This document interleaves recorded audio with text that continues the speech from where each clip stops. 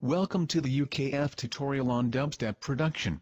Typically a tempo of 140 beats per minute is selected. First, we begin with a simple kick and snare pattern, like so.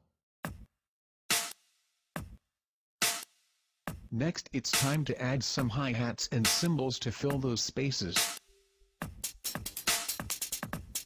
Add some modulated bass lines, and be sure to make them heavy. Why not try adding a synth lead in a higher register? Perhaps some sound effects or pads. And now you are ready for the most important part of any filthy dubstep banger. The drop.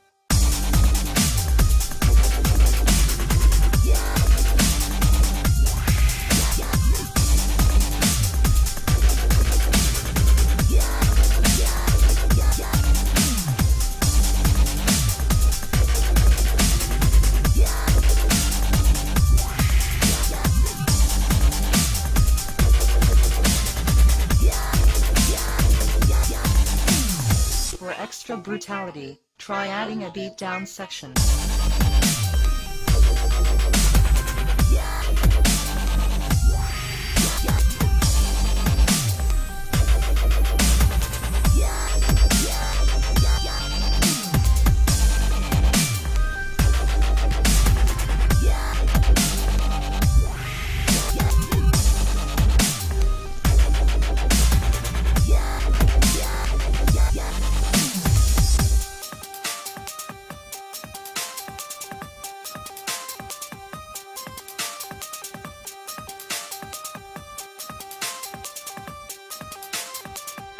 And if you really want to scare the living shit out of your audience, try bringing the levels down and then taking